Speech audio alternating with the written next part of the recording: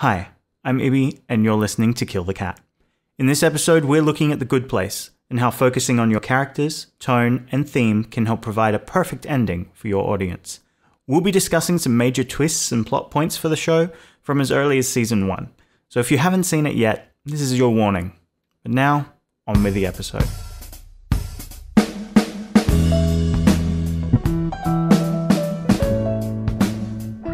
Hello and welcome to Kill the Cat. We are coming to you from another lockdown here in Sydney, Australia, which has been lots of fun.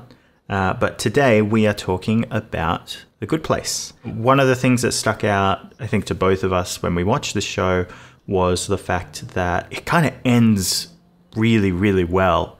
And we kind of wanted to unpack, how does it end well? Like, what are some of the techniques being used in storytelling, in themes, in characters to make that happen? Yeah, so I think it's really hard to end a show well. And I think it's much harder to do than, say, a movie or even a trilogy. There are actually very few examples of TV shows that have the perfect ending. But I also think that's becoming a lot more common since we've started streaming. We don't have this idea anymore of the week-by-week procedural that both has to appeal to recurring viewers and to grab viewers who are just channel surfing. That's how I used to find my shows. Do you remember doing this? You'd just be like surfing the channels and you'd be like, oh, that looks interesting.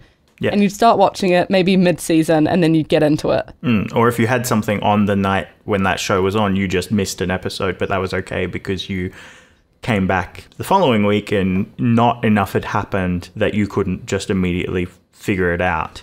I feel like streaming has, as you said, like really sort of transformed the way we consume media because we tend to binge it a lot more. And so that means that you can do a lot more with character arcs and like development of the story because people are going to be there for it. You're not dealing with the crowd who's coming in halfway through. Yeah, and we talked a little bit about this on our Schitt's Creek episode about how the sitcom is changing. The Good Place is a sitcom.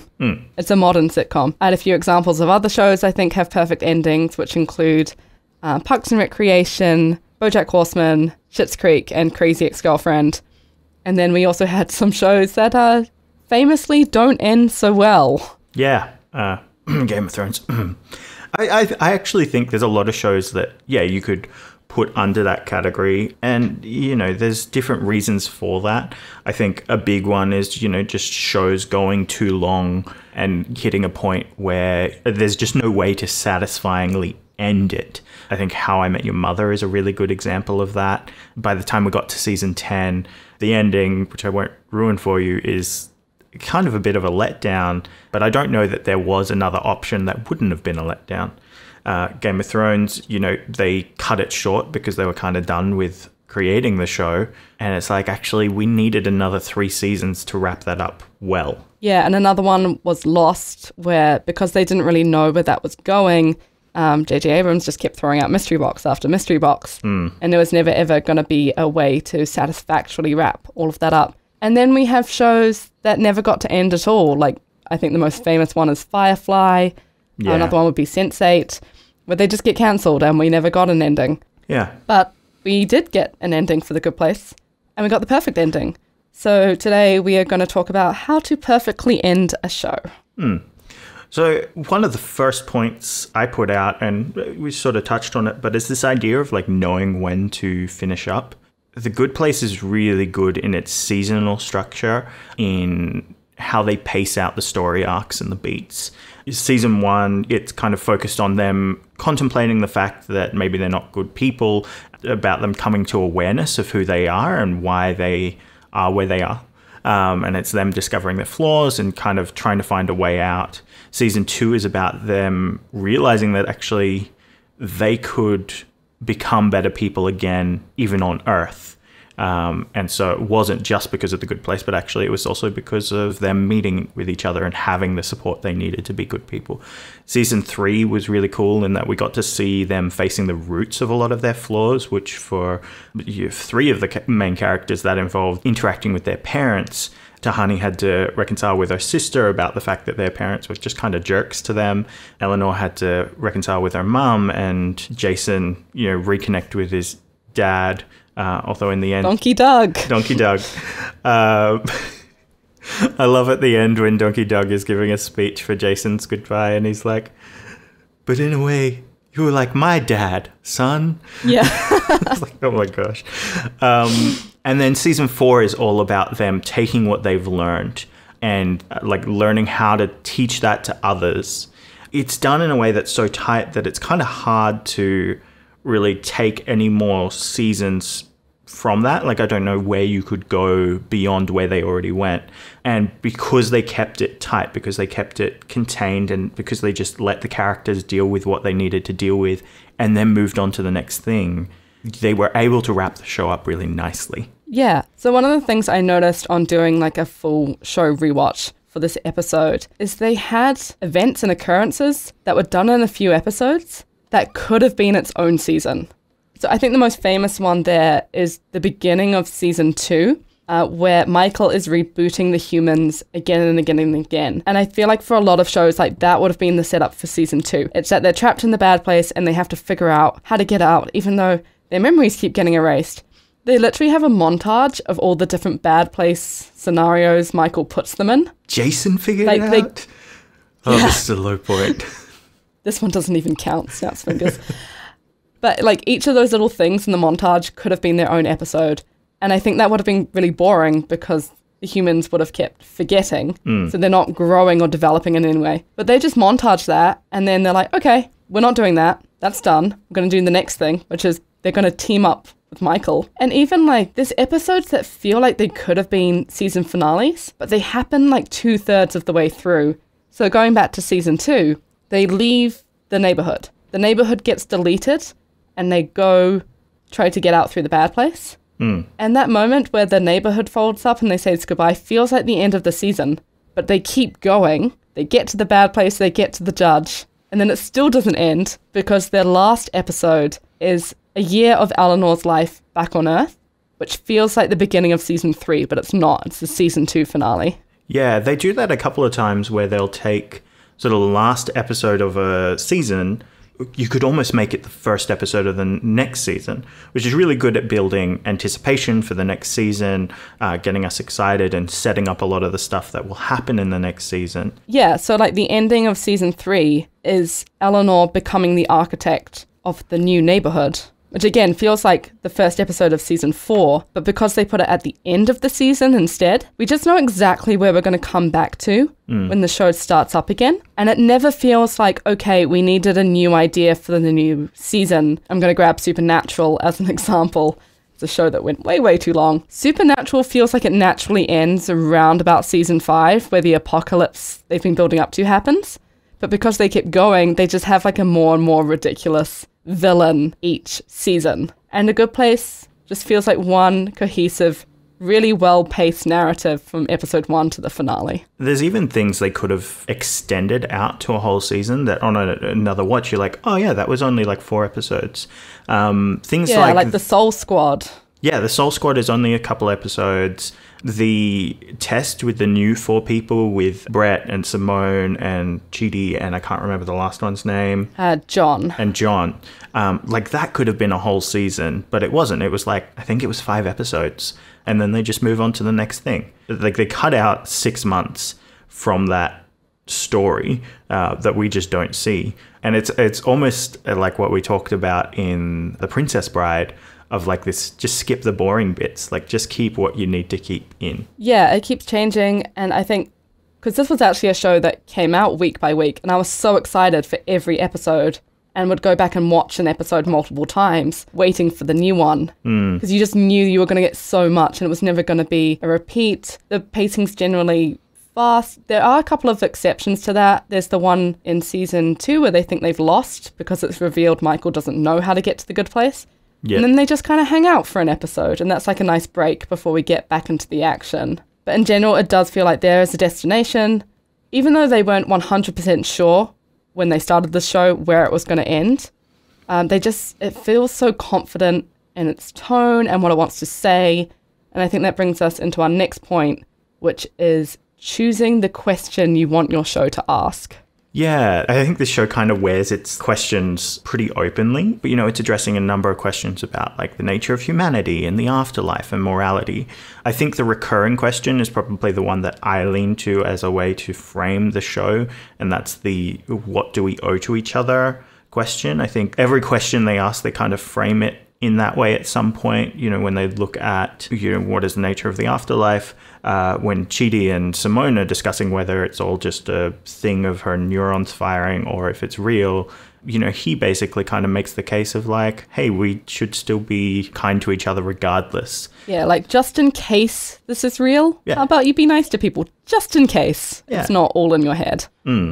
I really love that they they brought in the author of the book in the last episode, but they also used that, like some of the last passages of that book, as Eleanor's sort of moment of understanding that she needs to let Chidi go because that's what she owes to him.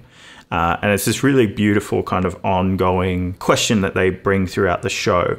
But yeah, the show is really good at asking some really deep questions and giving answers to some and not giving answers to others. Yeah, because it does kind of ask the question, what happens after we die? But at the end, the answer to that is basically, it doesn't really matter what happens to you after you die. It matters what happens to the world after you die, and have you left it a better place than when you entered it?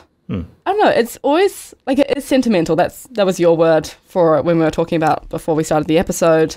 Manages to be, like, lighthearted and sentimental.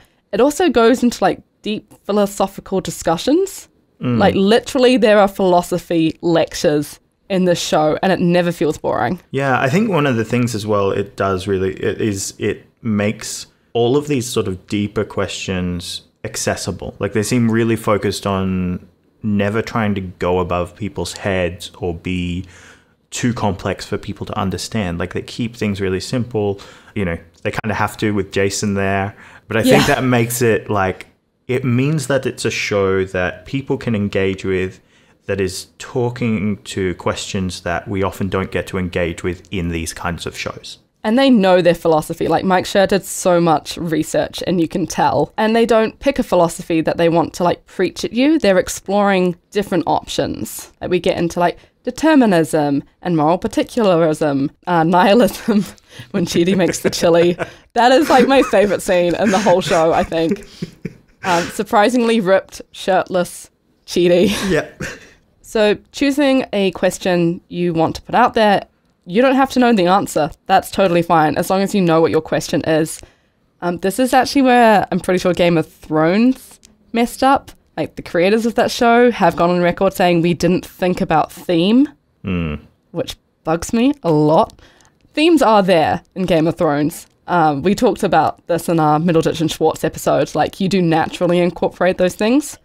But if you want a really good ending, like, know what you're trying to say and how your ending is going to contribute to that. Mike Schur is really good at this, and all his shows are essentially about being good humans to each other. That's The Office and Parks and Rec and Brooklyn Nine-Nine. Yeah. Well, Brooklyn Nine-Nine doesn't have an ending yet, but we assume it'll be good. Yeah. And I think just what's going on with police in the States at the moment, I think giving it one more season to wrap it up and then ending it is the classy move. Yeah, I think so. So all of that said, theme very naturally leads into character, which this show does well as well. So why don't we talk a little bit about character design? Yes, so we got 6 main characters and we got 4 main human characters. So Michael in the show, his idea is to get 4 humans perfectly designed to torture each other and keep them in the same neighborhood for eternity to make each other miserable. But that's not what happens. The 4 characters he brings together improve each other, and this is because each of the characters represent an aspect that we need to be a good person. So Chidi is the conscience, so he's a moral philosophy professor. Everybody hates moral philosophy professors. So he has the knowledge. Tahani is kindness on a community scale with all of her fundraising. Jason is kindness on a personal scale, where he's like genuinely very nice to all the people in his life. But none of that matters if you don't have the last element, which is Eleanor, which is the will to take all of that and use it to become a better person. All those characters get really complete arcs. Like Jason, he starts off as Jianyu. We think he's just a monk. And, you know, one of the great moments of the last episode is that he comes back having spent 1,000 years just kind of thinking. But yeah, he goes on this journey of being kind of a bit dim-witted, but, you know, obviously being one of the kindest people one-on-one. And by the end of the show, he's actually having some really good ideas, which is very nice. He's also the first character to go.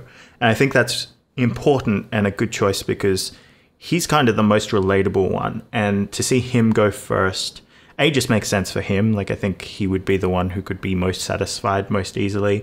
But it also makes the, you know, final door to walk through a lot more, like a lot safer. Yeah, so Mike Schur and Drew Goddard said they chose Jason to go first. They called him like a funny weapon for the last episode, just because the last episode, and we'll get into an analysis of the finale in a bit. But yeah, they said Jason going through the door at the end first and just not being scared of it at all. And we actually get to see him do it kind of twice. He goes the first time and then he does the 1,000 years, becomes a monk, gives Janet her necklace. And then his last words are, Chidi, wait up, and just runs through the door off to Chidi. Just no hesitation. His first words were, I've been waiting for you, to Eleanor. Ooh, yeah, and then it's Chidi, wait up. Yeah. That's fun. That's very fun. Yeah, in other people, Tahani goes from being this sort of self-obsessed, kind of selfish personality to she becomes an architect in the end, which is like the ultimate expression of her being able to do things for other people. Yeah, because she starts off as doing things for others, but it's secretly for herself. And then she ends up completely in service to other people. And she also wanted skills. So she went off and like learned all the skills she wanted to, and that still wasn't enough. She learned a new one and became an architect. And she like did that fully of her own merit. She went through the process, started at the bottom, as she said, and worked her way up. I mean, there's more of the main characters like Michael, you know, being able to become human at the end, which is just this great arc for him because he goes on this whole journey of like trying to change the system. Even when he's a bad place architect, he wants to change the system and the way things are done and push the envelope. And he gets to a point where he realizes actually he has to hand that over to Vicky because he's not the person to keep carrying it. And he's a bit lost for a while and then eventually gets to go back to Earth and live out as a human for a while before he will eventually go into the afterlife. And he doesn't know if the system's going to be the same when he does, but he acknowledges that as like being part of the fun of being human. Yeah, that's kind of where the show ends up, and like, we can't tell you what happens when you die. That's part of the beauty of being a human. It's not knowing. And even when Michael goes back, Eleanor says, like, I can't promise we're going to have the system by the time you die. Sean could stage a coup. Anything could happen. He's like, yeah, that's part of being human. Yeah. Which leaves us with a quick one on Janet. Janet, I think, was really clever in that they said at the end, she experiences all time all at once. So she doesn't really have to say goodbye. Otherwise, you kind of get the sense that these people are going to leave and leave Janet there forever. So I think that was a clever way to like give Janet a happy ending. And that leaves us with Chidi and Eleanor. Obviously, they found happiness with each other, but I really appreciated that the end goal for them wasn't we're together now and therefore we are happy, which is an ending we've seen done so many times. And we're beginning to steer away from that. Like Schitt's Creek was an example of that with Alexis and Ted. And I also like how their final, like, completed moment for both of their arcs happened at the same time, which is Chidi decides he's ready to go and Eleanor selflessly lets him. Yeah, and like, you know, it would have been easy to have the entire group go out together. Like, you know, they all came into the good place together and they all decide, we're ready, and they move on, walk through the door together. But I think that doesn't hold true to like the individual journeys that each of these characters have gone through. And so I think giving each character their moment was really important to making it a satisfying end for the characters. I also love that you get like ends for the side characters. Sean, you know, in the second last episode has his reveal about how he just didn't want the rivalry with Michael to end because he was finally having fun in what he did again. Vicky getting to step up and be sort of the perfect choice to lead the new system in terms of the architects, I thought was a really nice touch. You know, the judge getting to go back to her shows and being like, oh, you guys will all be gone and you won't be here to annoy me anymore. A Frogman getting a real frog. He gets a real frog. There's There's the bloopers for season 4, and there's like a whole bunch of clips of him just like ad-libbing stuff with the frogs. It's very funny. And even Bad Janet, like joining the cause and all the Janets coming together a few episodes before the last one. They've got a couple of little details in the finale, which is Trevor is still flying through the void forever. And Brett is still attempting to get through the system. Oh, man. Rewatching it, I was like, man, Brett is painful. He's an entitled boomer. Like, yeah. Of course that's who they put in the experiment to annoy Eleanor. And then we got our last character who completes their arc, which is Mindy St. Clair. Yeah. And this one is kind of tied to Eleanor's arc. I kind of had it as like Eleanor as the best version of herself goes to Mindy, who is like the worst version of what she could have been, to try and convince her to go through the system. Yeah. And Mindy's like, thank you for caring enough about me to like convince me to do this. There's literally no stone left unturned. They get to all the characters. And I also like the take that they don't end up in the good place forever. That's not the ending. Yeah, because they become happiness zombies. I had a little note that early on they say all of the characters and friends. Just about to say that, except for Phoebe.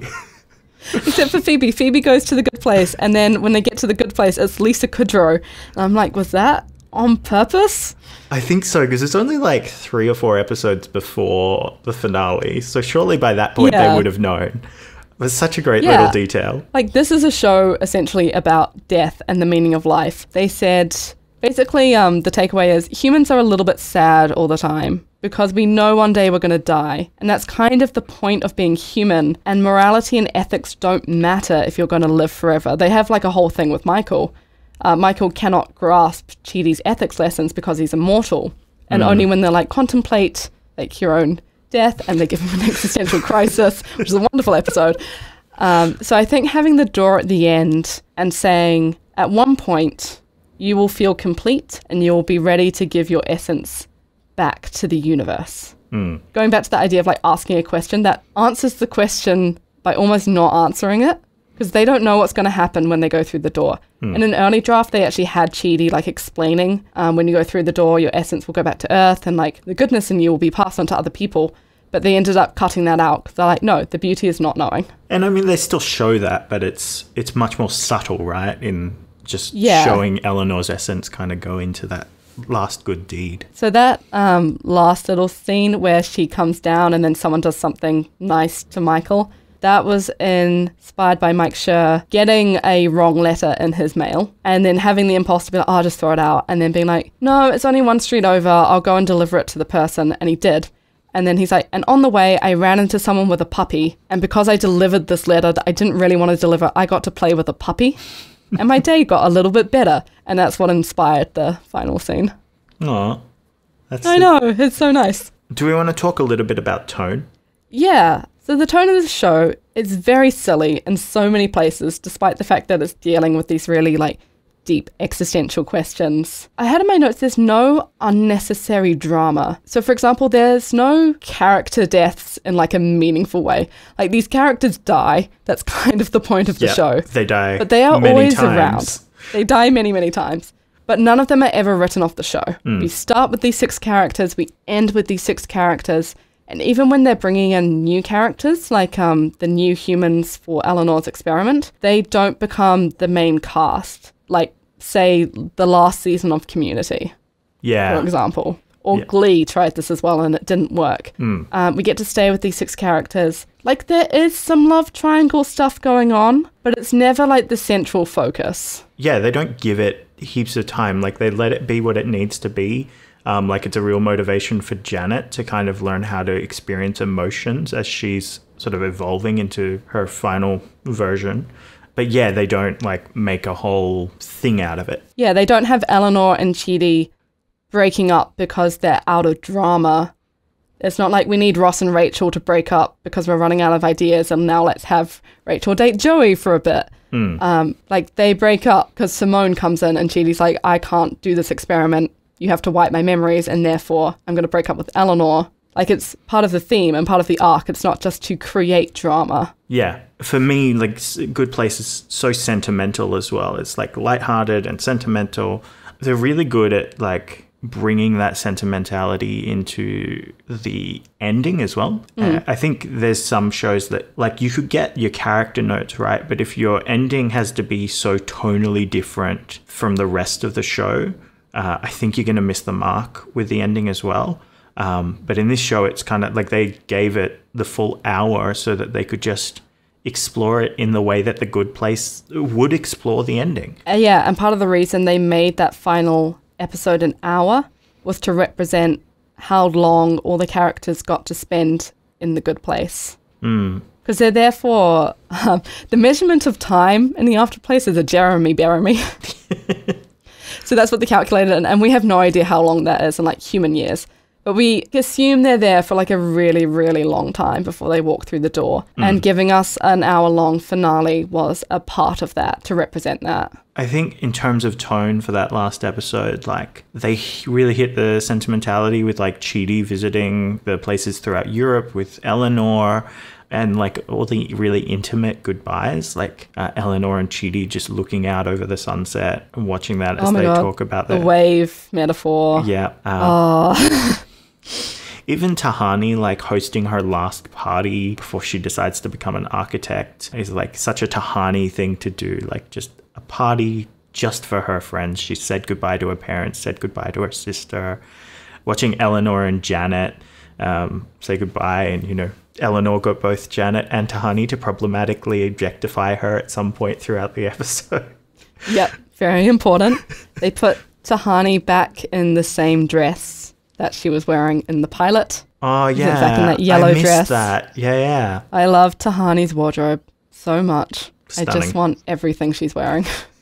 Even just that last note, as we talked about, of Eleanor's essence, like, slipping in to inspire the good deed from the guy who lives near Michael. But then it also keeps like the lightheartedness of The Good Place with, you know, Jason's surprise reveal that he had been out there for like 1,000 years waiting for the real Janet to show up. Like, there's all these little moments of just lightness that allow the goodbye to be sort of bittersweet, right? Like, it's sad to see them go, but probably the best way for them to go.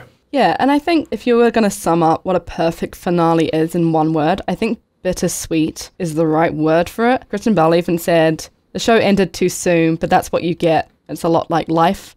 Yeah, we would have loved a couple more seasons of The Good Place to hang out with these characters, but we don't get that. Just like we don't get all the time we want on Earth. And there's a line in there which is like, that's what The Good Place is. It's just enough time with the people you love. And yeah, we essentially watch these characters die, we watch them end, and we watch them be satisfied with that ending. But yeah, I think a good ending doesn't have to be depressing, and it doesn't have to be super happy. It kind of has to be somewhere in between for the audience and for the characters. Like, even if you look at Schitt's Creek, all 4 of those characters get happy endings, but they don't stay together as a family. They have to go their own way. Alexis has to say goodbye to Ted. It's bittersweet, and we're going to miss those characters. Yeah. So I said at the beginning, ending a TV show well is different to ending a movie well. With a movie, because you have less time, but also because of the structure of movies, you kind of have to have your big finale and your character change, and then maybe we get 1 or 2 more scenes that wrap it up.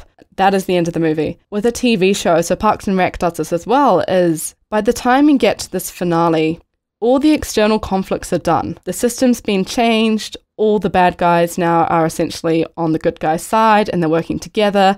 The Good Place has been fixed. So because of that, there's just the internal conflicts left. And that's really nice because we get an entire hour we just get to spend wrapping up these characters without some literally universe-ending event getting in the way of that. I appreciate that as well. Like, when they got into The Good Place, obviously there was that, you know, it was problems. But I appreciate that they let that be like a one... like even kind of half an episode of like dealing with that problem, and then it was out. They didn't spend the whole episode worrying about that because largely like the characters had undergone their arcs by that point. Even by sort of end of season 3, they'd really kind of healed of a lot of the stuff that was for them their sort of major flaws. And so there's no point in trying to pad out dealing with The Good Place because in terms of the internal arcs, they're kind of done. And so there are going to be a few last conflicts, like just of like, when are we done and ready to say goodbye? And how do we let the other people go? Like things like that. Yeah, like Chidi is ready to go before Eleanor, and how do you cope with that in that scenario? And then Eleanor, once Chidi is gone, she's like, I'm ready, I'm not ready, I fixed Mindy, okay, that's not it. Oh, okay, I've helped Michael, now I'm ready. Should we perfectly end our episode? We can definitely try. Let's talk about what we learned. All right, I think for me, there's just a couple of things, and there were things that kind of came out of listening to interviews with like Mike Schur and other creatives involved on the show. One of the points that he made actually when he was talking about the ending for Parks and Rec was this idea of like focusing on the last words that a character is going to say. And I would add as an extension even their last moments and work back from there. The last words are kind of the thing that you get left with for that character. And so that's going to frame the way that they're remembered. And so it's really important that you kind of think about how do you want to remember this character, and then you can work back from there as a way of writing their ending. So for Jason, he spends his last moments as a monk, which is like just this really great circular sort of rounded ending for him. And so if you had started there, how do you make that happen? Well, okay, he waits for Janet. He is going to give something to her. And so you have to have him have that thing, and you have to have him lose that thing.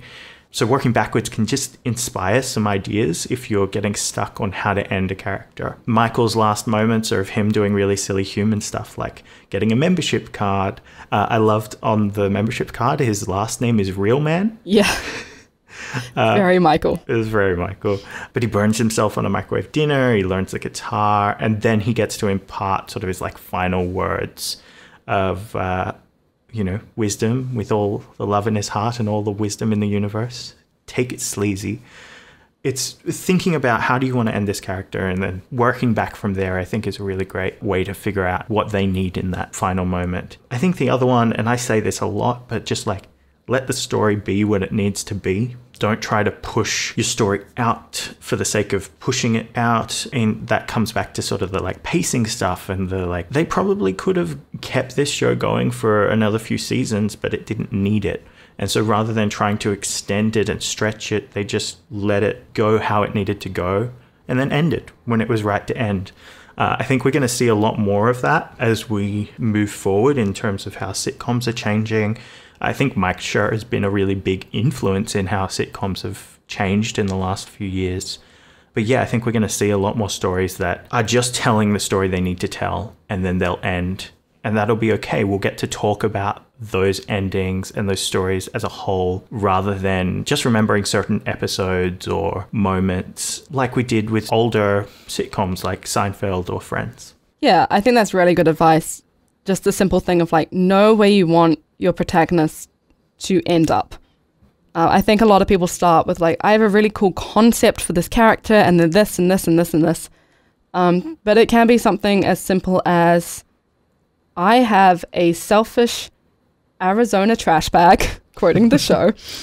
By the way, slight side note, it is really nice to see like this character, which has been done a lot, but female. Yeah. I feel like we get kind of like the asshole with like a heart of gold trope, like, you know, Tony Stark, etc. We hardly ever see it with women, and that was really cool. But yeah, as simple as this Arizona trash bag who is selfish and self-serving, but because she's never had any meaningful human connection, is going to become so selfless that she's going to save the entire universe because of the connection she makes with other people. That's the show. You don't need to know all the plot points. You don't need to know where exactly everything is going to line up. But if you just have that, that is a really good place to start. I think my biggest takeaway here was that idea of this could be an entire season, or this could go on for longer.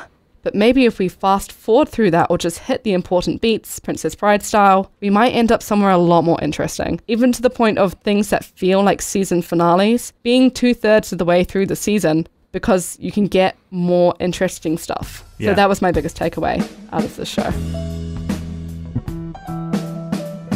And this is the end of our episode on The Good Place and how to create the perfect ending.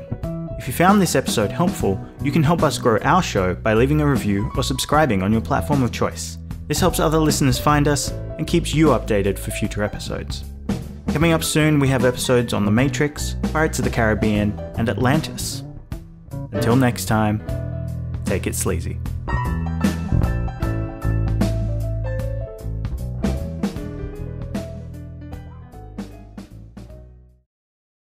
Look, according to the old good place, bad place rules, we're both artists, so we're going to the bad place anyway. Oh yeah. All artists go to the bad place.